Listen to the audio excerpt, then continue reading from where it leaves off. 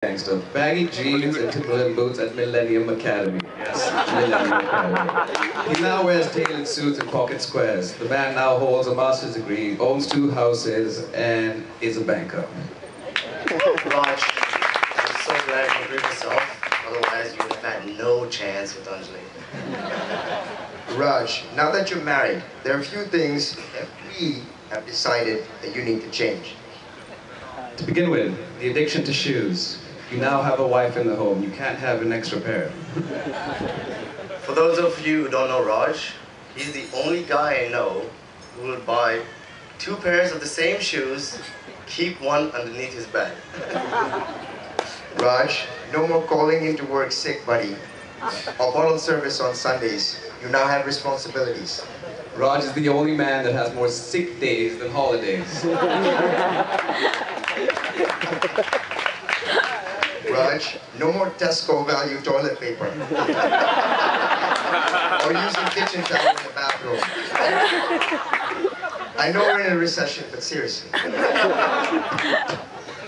Raj, the days of coming home, losing the suit, putting your feet up, watching TV and watching are over. Alright, enough about the changes. There's a few things about Raj that we all need to share.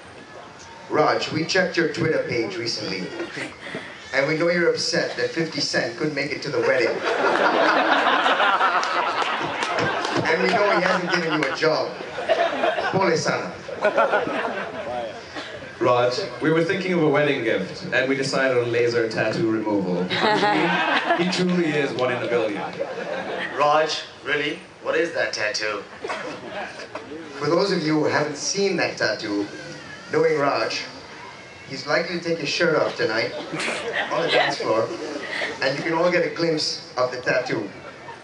And anyone who can figure out what that tattoo actually is, drinks on us, right guys? Kellen, it's open bar. Kunal, any sound advice for Anjali? Yes, I do. Anjali, now that you're married to Raj, it's your responsibility to always carry some Imodium and some wet wipes. Because you know, Raj always needs it. True say, Kunal. Remember what happened in Piani 5 years ago? Yes, I do. Raj, do you remember that? Okay, I'm gonna save you the embarrassment. I would not share this story. Jokes aside, fellas. Raj, Anjali, we love you both. We wish you nothing but the best for the future. Some may think that we've lost a brother, but we've really gained a sister.